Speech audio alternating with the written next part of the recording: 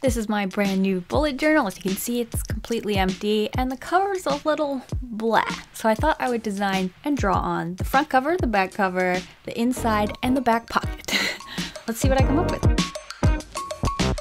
I'll be using my Copic markers for the blunt of the work, but first I'll need a pencil and start sketching out my idea. I did all my thumbnailing and like pre-sketching before jumping into the cover because I wanted to have a pretty good idea of what I wanted to draw before, you know, I like went all in.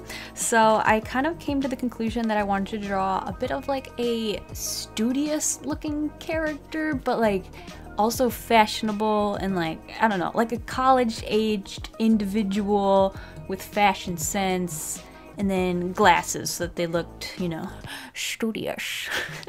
That was the idea, because for me, bullet journaling has been really helpful for me to keep track of like my daily to-do lists, and that's how I use it. I use it just to keep track of what I need to do, what I've already done, and then, you know, just to make sure that I'm not missing out anything. And by writing it down and making little checklists has been extremely helpful. So when I think of my bullet journal, I think of being productive, I think of getting good grades, I think of just doing well in life. So I wanted to create a character who looked like they had a pretty good handle on things. So that is what I'm doing. I gave her a bit of a messy bun, those studious glasses like I mentioned before, a fashionable outfit, and of course a backpack. Oh, and I also gave her a pencil sticking out behind her ear so that, you know, she knows how to check off her to-do lists, I guess. Then once I was pretty happy with the layout on the page and like making sure the character fit pretty well and there wasn't any like giant blocks of white space that just looked unnatural, I went in and started adding in the details. Now with all of my thumbnails, I'd never really put in a lot of details, so this was definitely a new step, and it was time to really develop this character and make sure it looked the way that I wanted, or well, I guess as close to the way I wanted that I could physically do. So I was going in and adding the details to like the hair and making sure that the hair looked like it had a little bit of volume to it, but it was also like sort of unkept. And then like the face, I realigned the eyeballs a little bit better and made sure that she had a forehead. This is something I kind of like mess up with my art. I always like forget to give my characters foreheads, and I have a pretty decently large size forehead, so it's like you'd think I'd remember that those things exist and give them to my characters. So I wanted to make sure that I gave this character a forehead. And the glasses I had drawn originally weren't exaggerated enough, so I decided to give her these giant circular glasses so that they're super obvious and you know that she's wearing glasses. I don't want them to be too subtle. I want them to be, you know, on her face, in your face, you know. And to give her a little bit of originality and to pull her a little away from that generic Harry Potter look, I gave little heart details to the rims of the glasses, which I think is quite cute.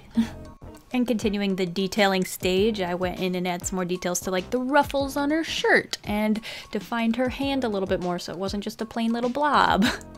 I also decided on what I wanted like her pants seams to look like and like where they should go and the belt loops and things, and also the like section, the bottom section of her shirt. I added like that cute little, what's it called, like a tie. So it's like a, it's kind of like a wraparound shirt and then it ties on the side, so that creates that like V-neck. That was the idea at least. And then I added ruffles to the bottom of that because I thought that'd be really cute, and it kind of like pulls in the ruffles on the sleeves, and you know, it's a cute little crop top thing. I don't personally know a lot about fashion. I'm kind of just faking it from what I've seen on Pinterest. And when I was happy with basically where the art was at that point, I just erased to that top bun section. So I'm erasing a small section at a time and adding in the line art. It's kind of hard to see what's going on because of the camera angle, but I'm taking it very slowly, trying to add depth to any places that might be more in shadow than others, and basically just trying to incorporate all of the small little tips and tricks that I learned from doing Inktober back in October. It'd be kind of hard to explain what those are without you having experienced it yourself, but like basically, I use that word a lot, but what I'm trying to do is create depth in the line art so that it doesn't look too stiff. And that might include like not closing all the lines completely, or using thinner lines for less obvious sections of like the hair, and then thicker lines for like thicker sections of the hair. Does that make sense? Like parts that are with more depth get more lines, and I'm also using like hatching for sections that would be more in shadow. I hope that makes sense. But the best thing I could suggest is that you just draw a lot and use a lot of line art and see what looks best in your style and what looks not so good in your style, and kind of avoid those things and lean towards the things that look good, you know? And the things that are fun, of course. Also incorporate those. And usually when something starts looking good, it's a little bit more fun. I'm not gonna lie, that's just kind of the truth. So try to incorporate those things into your art and you'll definitely see improvement and maybe even have fun, you know? Woohoo! One of my favorite things to add line art to is ruffles, so I'm just enjoying this a lot.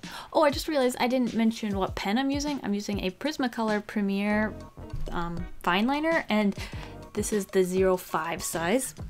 I've tested this with my Copic markers a few times and it's always worked pretty well, so I've decided to use that for this particular drawing because I trust it.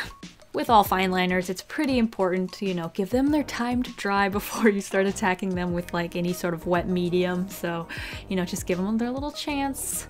And always, you know, test them before you go in for your drawing. Oh, there's nothing worse than when you've done the entire line art of your drawing and then you go in with like a marker and then everything just smudges. Oh, I've been there.